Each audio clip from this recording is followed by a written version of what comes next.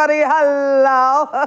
This is still Prime Morning, and I know that you're already getting interactive with us on all our social media platforms. For those of you that sent in messages during the News Flash segment, thank you very much for doing that.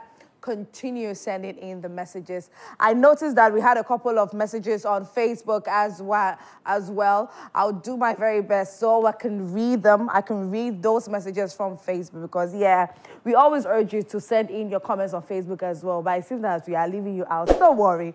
We will not do that to you anymore. We'll definitely read the messages from Facebook. My name is Dua Akomia. I love to be called the Golden Girl. And it's time for me to bring you updates on all the stories that are trending on social media. That's what's trending. Okay, to the very first one. You have been waiting for updates. I spoke to someone, a friend of mine, who was present at the birthday party of the eldest son of Apostle Salifu Amwako, whose youngest son, unfortunately, was involved in an accident, a car accident that claimed the lives of 2 individuals. Well, he said something very interesting, and it seems like this case has become a national issue. And when he said that, I said, it's true. It's a national issue. Every single Ghanaian is involved in this. Every single Ghanaian is anticipating and waiting to see and hear the steps that the Ghana Police Service would take, and also judicial system. What exactly would they do about this case? Anyways, so updates that has reached us as of yesterday, late afternoon, was that the Ghana Police Service has currently they have in their custody the parents of the young man who is the son of Apostle Salifu Amwako, who crashed the white Jaguar into the black Acura on Saturday at East Legon. And so, yes, you know that the Ghana Police Service, although they will bring out your name, but when they bring out your pictures, they will cover your face a little bit and all that. But we all know that, indeed, the parents are currently in the grips of the Ghana Police Service. So we're going to read exactly what the communique said. So if you can have the communique from Ghana Police Service. Now it says, police update 1 on fatal East Legon accident. Parents of suspect driver arrested. The Ghana Police Service has today, 15th October, which was yesterday, 2024, arrested suspects Bishop Elisha Salifu Amwako and Muha Amwako, and unfortunately, they are suspects. Oh, my goodness. Parents of the suspect's driver involved in the fatal accident that claimed 2 lives at East Legon on Saturday, 12 October 2024. Now, investigations have so far established that on 12 October, suspect driver Elrad Salifu Amwako, age 16, so he's 16 years, driving a Jaguar SUV vehicle with registration number GN780120, with 1 other occupant, rammed into a 4x4 Acura vehicle, also with registration number GR254223, driven by Joseph Aka, with 4 other occupants at Mensa Wood Street at East Legon. Both cars caught fire and burned beyond recognition. So the black Acura, meaning there were 5 persons in the black Acura, and the young man who is Elrad in the white Jaguar, there were just 2, so himself and his friend in the passenger seat. Okay, so if further on goes, like, the investigation further indicates that 3 of the 5 victims in the Acura vehicle during the accident were rescued, and the other 2, identified as Justine Agbenu and Mami Jumo, both 12 years of age, oh God, lost their lives. 2 of the rescued victims who sustained minor injuries were treated and discharged, while the 3rd is still on admission, receiving medical attention. The suspect driver with the other occupant in the Jaguar vehicle were also rescued and are currently on admission at the hospital. The parents of the 16-year-old suspect driver, Bishop Elisha Salifo Mako and Mua Amwako, are currently in custody assisting the investigation. Meanwhile, a team from the Police Management Board, led by the Inspector General of Police, IGP Dr. George Ekufu-Dampare, today, 15th October 2024, visited the bereaved family to commiserate with them and also visited the injured at the hospital. The police would like to assure the public of a thorough investigation into the accident to bring closure to the affected family as we continue to remember them in our prayers in this difficult time. And also, Palgrave, after he left the Newsflash segment, did say that Justine, one of the 12-year-olds who unfortunately lost her life in the accident, was the only daughter of her parents. Very heartbreaking. And so may their souls rest in perfect peace. And we can't wait to hear and see more updates in relation to this case. How do you feel about it? What are you hoping the outcome would be? Would you say that this young man, this 16-year-old, should be put behind bars? Now, this is a gentleman who was one of the rescuers when the accident happened, and he gave a different view of really what they had to do. You know, somebody asked the question that, so that is a residential area. Didn't anybody have any fire extinguisher to try to help? You know, when the fire was gathering the car and everything.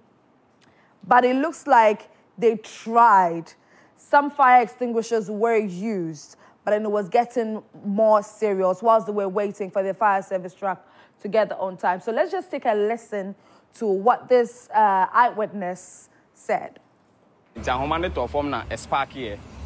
It's a spark here and full side no. I want to know it's so na a purge at once. It's driver no black one no. And it to me skipping now or baby jina see. It's yes we who sana a rushing now store when I'm more fire extinguisher and the quadrian apply. And to me small girl na no woman. It's the enemy you know. I try and a 12 years girl say girl around by 12. Now no na ka ni maame no ye try say you na man say ni sash nti dia end e just we jai nti eno ana eja e be gina na tanka fo bi twam amo a politan ti omo na e kwa macho na stop you ana ye du insu ni gu man na fire for ne ba nti da say e mi hu no inside the car yeah na hu ye ni pasen na na ewo what the car inside white one there na boys 3 and hu so ma pure white one nim ana black one no a driver no ana small girl and sana 2 maybe na 2 girl and 1 girl nti amuka white one na mo ye 3 ana black one 4 nti 2 na yi om free ana ka nipa 2 nti no nipa 2 ni na I try say ye ya and ye na eja mo share yo mo share no mo jagwa na mo wo black one yeah black one and no mo accident need a quiet one in the course because no top speed to over speeding to do us in no start to say or realize what the T junction and not cheap break or hence why in ye naja a failing or the ball black one and on say train got a late one wabubu in a jam. And teacher said, Elrod, he tried boring brake, is brake nanche. Now that top speed, how do you expect that you will hit or you pump the brakes and it will pump within that short distance? How do you expect that to happen? And right now, 2 12-year-olds have lost their lives. So like I said, how do you expect the outcome of this issue to be? Because indeed, it has become a national issue. Let's take some comments. What are netizens saying? Success says, kudos to the Ghana Police Service. More of the same service to the motherland. I'll applaud today. You always got to applaud the Ghana Police Service because they're doing so good. Albert Natai says, it looks like this is just a mere formality. Arrest them and let them go after a few, hours. The public interest in this case is massive. Make sure justice is served. We they watch. Scanty Season says, great job. I would really love to see how the issue pans out. Biggest Bite Agra Enter says, this is sad. My prayers to you, Bishop Salifo Amako, in this tough time. May God see you through.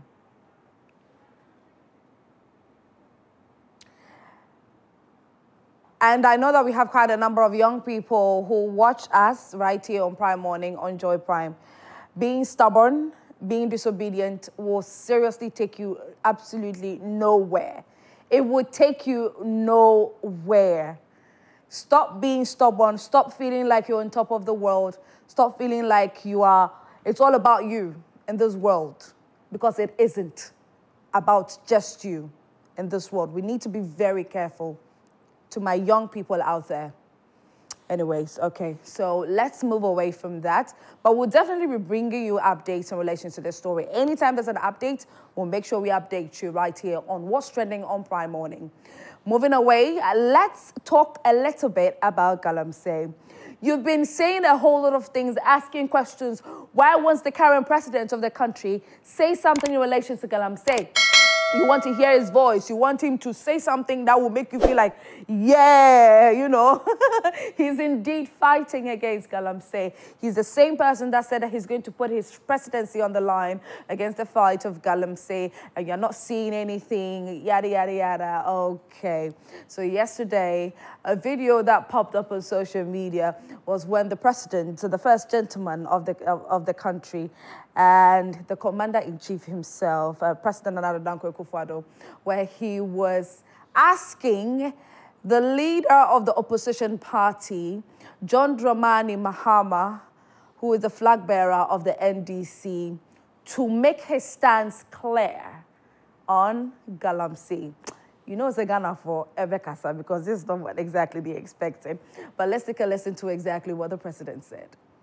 Somebody who wants to be president, he can't change his mouth. One side of his mouth is saying one thing, the other side of his mouth is saying another thing.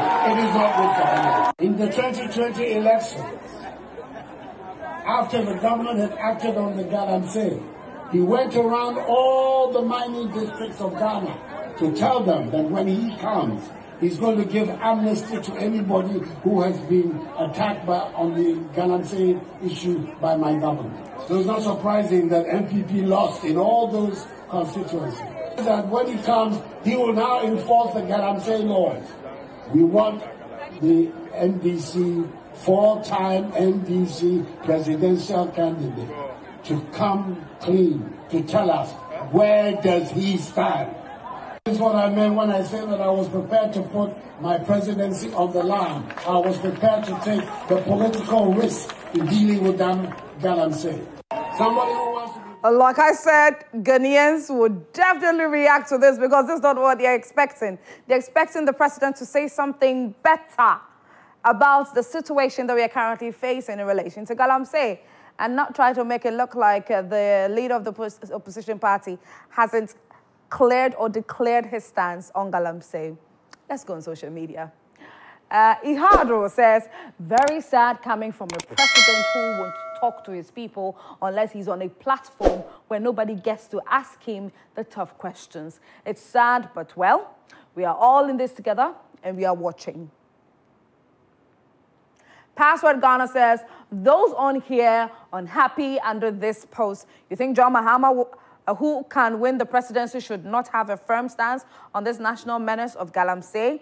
Then I can say you don't want Galamsey to be dealt with in the long run. Overrated Boss says, so this is what will make Ghana great again. This man is the biggest mistake Ghanaians made. Good luck to you all. Leo Yusuf says, did he ask for Mahama's stand on the e-levy and betting tax? Oh, Ghana for. Oh, Ghanaians are very interesting, aren't we? But what do you think about that as well? We really want you to be interacting with us. It's not only on Newsflash that you have to be sending all those messages. Send it in other segments as well. Let's share your thoughts. What do you think about what the president said in relation to the opposition leader's stance on Galamsey? All right, moving away from that.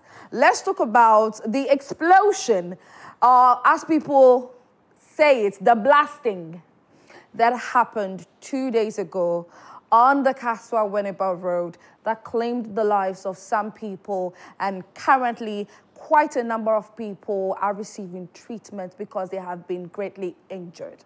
Now, updates in relation to this matter is that residents decided to go and attack the Chinese contractors that are working on that road.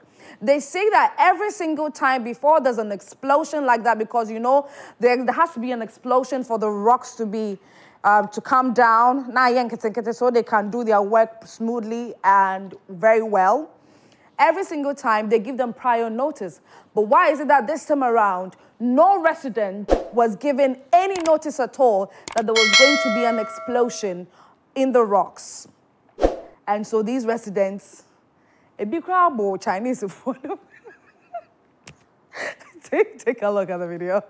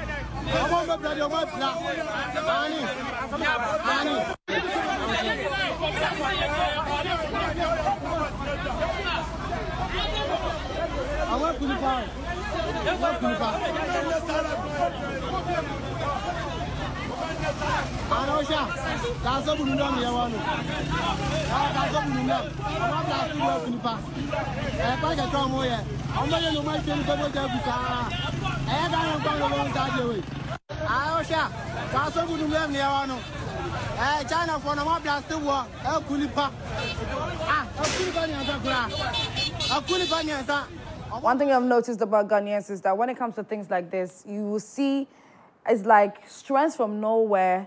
It's like a spirit. It just enters Ghanaians. And they just end up doing certain things they are not supposed to do. It is the Ghana Police Service that is supposed to handle this matter. It is the Ghana Police Service that is supposed to investigate this matter. Unnecessary actions like this, before you realize, then you will end up lynching innocent people. You don't really dig into matters properly. Yesterday, I said something that, what if they did disseminate the information, but it's not everybody who received the information that they were going to explode the rocks? What if? So why don't you wait for the Ghana Police Service to investigate this matter before you decide to take matter into your own hands?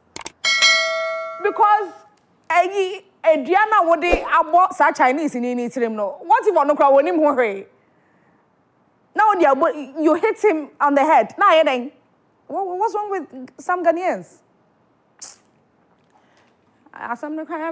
Anyways, let's see what netizens are saying. White Love says, the way these people don't regard the blacks in their country, but when they come to Ghana, we pamper them, is just mind-blowing. Africa. So let me tell you something. Africans, or Ghanaians specifically, we are very welcoming. We are warm people. We have been properly brought up. We have been properly trained. So even if you are treating us bad, we are not necessarily going to pay you back with bad. We are not like that. Into no common minds, not somebody treat you bad, are fine. But when they come here, we'll show them what real love is. You understand me? Yeah. So this one is no news. Don't be too alarmed about it.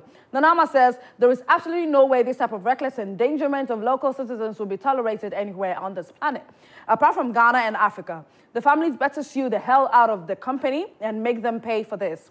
Lawless country makes me so mad. Cat Photography Jay says, so you're knocking head plus the 2x4. I want to read it to more. What saved him was a helmet. Kenya, no panka. Rastafari says, no violence, please, but do what needs to be done. Exactly, no violence. Just hand them over to the Ghana Police Service and let them investigate. That's it. Oh. Also, Kenny says, but this is not the best way to handle this. Let the police take control of the situation. These people should be fined to settle the victims, because I know they have taken 50% of their contract money already. Yeah. Let the police handle it. Abitrum GA says the hit on the head was too personal. Like it was very personal. That was what the community power on the community. Oh my goodness. Ghana is a very interesting country, and up until the 7th of January 2025, we are going to keep on hearing and seeing a lot of very interesting stories pop up on our social media, and that is the reason that you have to stay glued to your TV sets and make sure that every single morning you don't miss out on Prime Morning, because on What's Trending, we'll be bringing you all the updates of all the juicy stuff that will be happening here in the country.